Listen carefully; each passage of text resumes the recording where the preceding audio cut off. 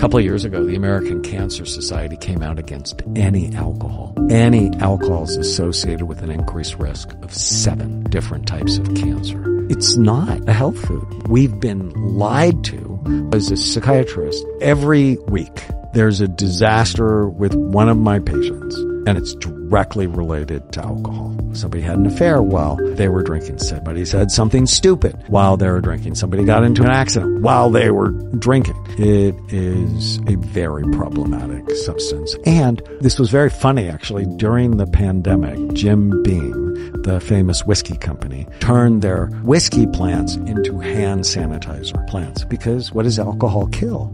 It kills bugs.